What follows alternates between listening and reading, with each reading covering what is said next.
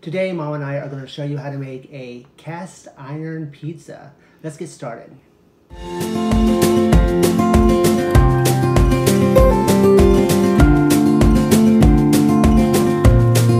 Okay, for the pizza dough, we're taking 2 cups of plain flour and 2 tablespoonfuls.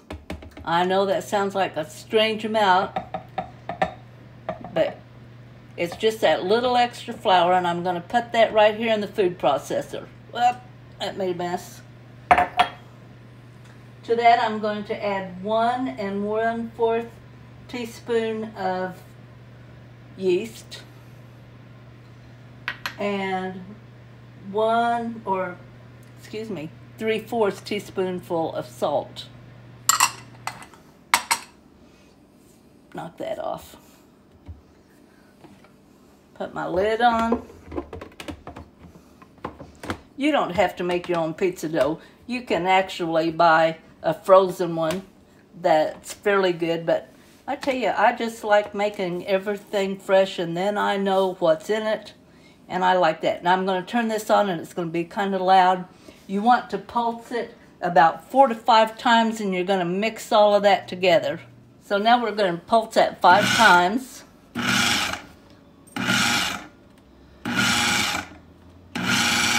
That seems kind of like something that's really not necessary, but it evidently is, so we'll do that. It mixes it up, makes it a little even.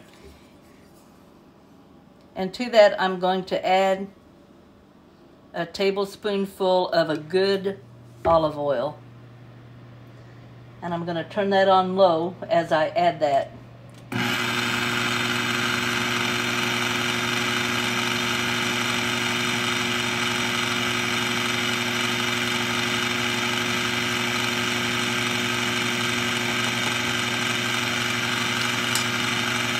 And I'm also going to add 3/4 cup of warm water.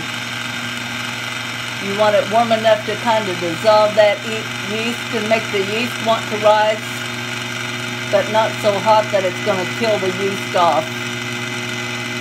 I always said if you can stick your finger in it and it doesn't feel bad, it's probably a good temperature. Otherwise, you're looking for 110 degrees.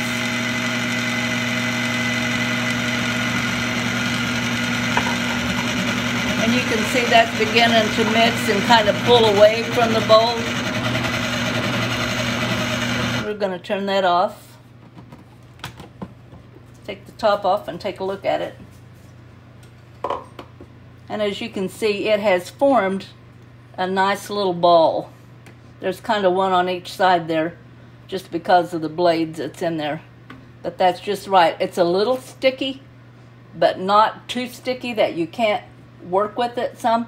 Now if it's really sticky, what you need to do is add just a little bit of flour, and you're not wanting to add very much. Okay, so we have put just a little bit, probably about a tablespoonful of flour on our countertop here, and we're going to begin to knead that just a little bit. You don't need to knead it very long. Just enough to kind of, you're working out air bubbles is what you're doing. You're making it where that it's gonna be nice and smooth. After all, when you put it in that cast iron skillet, you want to be able to put it in there and kind of spread it out. So you need it to be workable.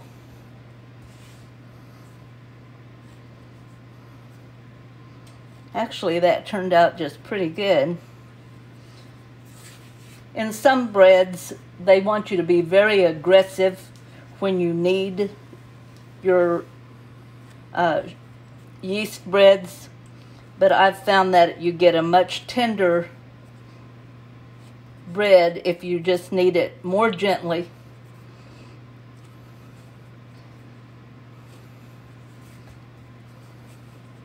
We've got a nice smooth. It's ready to begin to rise. Okay, to a large bowl, I'm going to add, maybe a teaspoon of my olive oil. Kind of spread that around a little bit on the bottom and the sides. You don't have to have very much, just a little bit. You're going to put your yeast dough in there, put it on the bottom, turn it over. And now I'm lucky enough to have a bread proofing in my oven. So instead of leaving it set on the counter to rise, I'm going to put a piece of saran wrap over the top of it so it doesn't dry out. Put it in my oven, set it on bread proof, and leave it for 1 hour. Second part to our pizza is we're going to make a no-cook pizza sauce.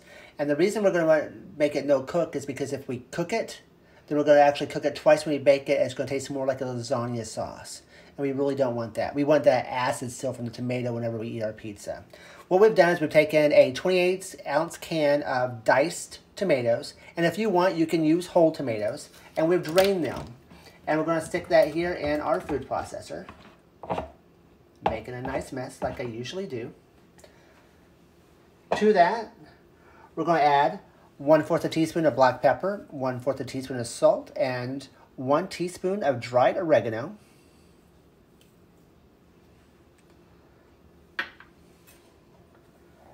Two teaspoons of minced garlic. If you want to use fresh, you can.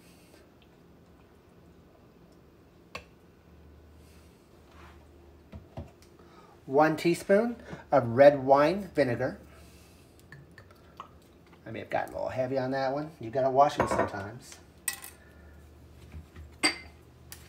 And we're gonna add 1 tablespoon of olive oil.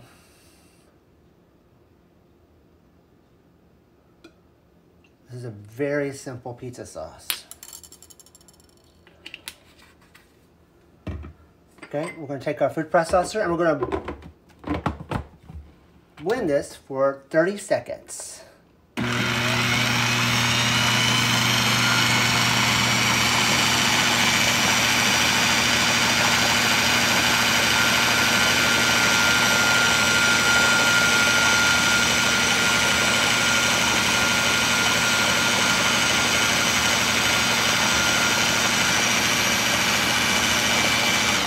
All right, what we want this to be a smooth consistency. Oh. I'm gonna take this out. As you can tell, it's got that nice smooth consistency. And we're actually going to, all right, we're gonna stick this in our cup. What we're looking for is 2 cups of pizza sauce.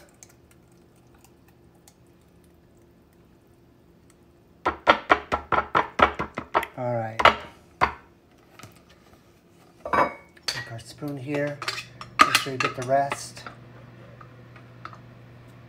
Trying not to cut myself because I would do that. All right. As you can tell, it's not quite 2 cups.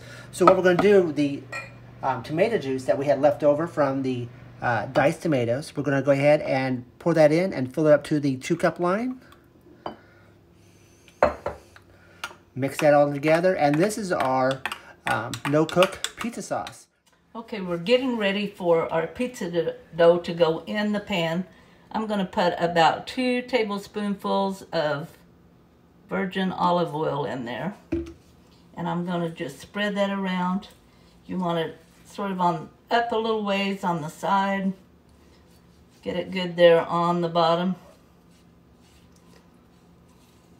We like a lot of flavor with our pizza, and with this pizza, you're not putting a whole lot of different toppings and stuff on the top of it. So to enhance that flavor just a little bit, we're going to put it into the crust.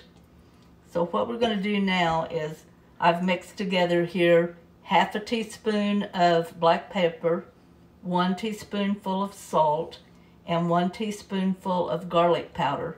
And I'm just going to sprinkle that kind of evenly over my oil there. And you can still see it in the oil, so you know if you're getting kind of heavy or not. You don't want a whole lot. I'm going to have some left over. This is a 12-inch cast iron skillet. And then I'm going to take just plain old yellow cornmeal, and we're going to scatter that sort of on the bottom. It's kind of like dusting when you do a cake, a little dusting. You don't want a whole lot, but this will help your pizza crust to not stick to the pan. And it's going to add just a little bit of flavor. And believe it or not, it will actually help it to brown on the bottom. Now what I put in there was probably somewhere between 1 and 2 tablespoonfuls of the cornmeal. Okay, my pizza dough has about doubled in size. It's been in there just a few minutes over an hour. I'm going to divide that dough in half. And the reason is this pizza only takes half. And tomorrow we will do a dessert pizza for you. But for today we're going to do just the regular pizza. To save that dough, you want to rub it with just a little olive oil. Oh, probably a teaspoon. Rub it in your hands, put it over the dough. Place it in. You can put it back in the same saran wrap that you had over it while it began to rise. Wrap that up good and tight. Put that in the refrigerator, and we'll use that later. Okay, now a lot of times what they show you doing is rolling your dough out. Pizza dough is very stretchy. You can just use your hands if you want to. Make sure it's not sticking to the bottom. Now I've still got just a little bit of that oil on my hands from putting the other one in that plastic, so it's stretching out pretty good. I'm going to go ahead and stretch this out to where that it's almost the size of the inside of my pan, but it will leave it about ½ an inch. Okay. Now you can measure this if you want to just be on the dot, but me, I'm just going to kind of take it. Now it is a thin crust pizza. Look how well that holds together. That always amazed me about pizza crust. But the thing is, you're going to kind of shake that in your pan. That way it goes all the way around. Oh, isn't that amazing how that worked? That oddly shaped piece that I had over there, I just stuck it in there and it began to take form. Now what this will do is, as it cooks, it will kind of puff up around it and be just a little puffier, but right now it's pretty thin in there. Okay, now we're going to put our tomato sauce that we fixed beforehand, and we're going to try to pretty evenly spread that. We don't want it real thick.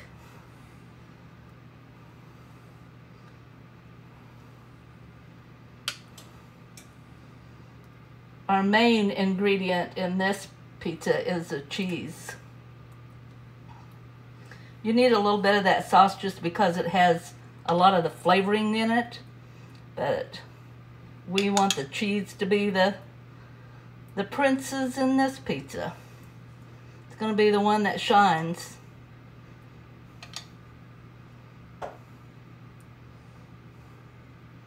Now when you're looking at making this, if you make your own crust, you can buy it pre-made if you want, but whenever you make your own crust, and even with adding all of the cheese, you're looking at this pizza costing less than $5 to make. And unless you're really a big pizza eater, you've probably got enough there to feed 4 people. Okay. Now we're going to take our mozzarella cheese. There's several things about this that's important. We've cut it about 1/4 of an inch. It comes in little round rolls, and we're going to put that just about ½ an inch from the edge there. You want it cold because mozzarella, whenever it begins to heat up, if you're not careful, it separates. That's a strange thing, but it does. So we're just going to place those around there, and I like lots of cheese on mine. And as you see, this is going to come out just right. There we go. That took one whole little package of mozzarella cheese. We want our crust to be nice and crispy on the bottom. It doesn't really get that way sometimes by putting it into the oven. So I've heated my oven to, or my stovetop here to a medium heat.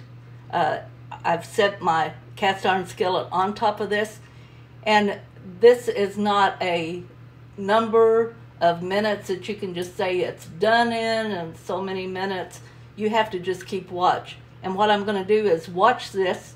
Eventually I will check around underneath the edge just to see if it's beginning to turn a little brown. Okay, I have checked this, and it is beginning to get just a little spotty brown on the bottom. Let me see if I can pull it up so you can see it. See how that is? That is ready to come off of the heat and go into our oven, which is set at 500 degrees, and we will leave it in there from 7 to 10 minutes. I'm going to check mine in about 7 minutes. It has been 7 minutes, and I'm going to take out the pizza. Set that on a wire rack, and I'm going to add just a little more cheese. This is Parmesan cheese. The reason we didn't put that on before is it kind of has a tendency to burn if you're not careful. And we're not even putting a lot on there. This is probably going to be 1/4 cup at the most. Trying to fill in those little places that just has sauce.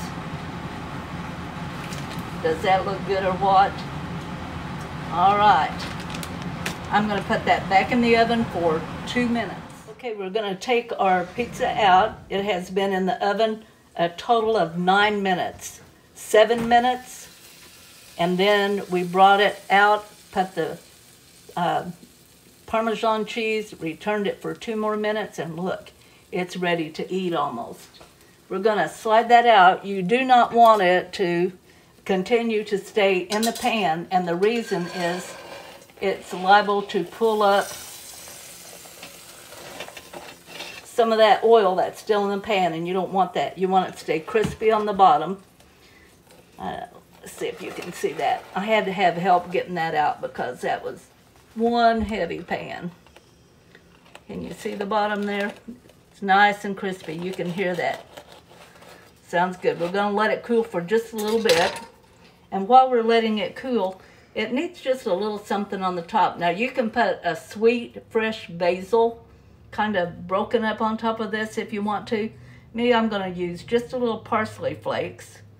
And not very many, because I don't want it to really change the flavor of that cheese and what I've got in it. There we go. We've got homemade pizza.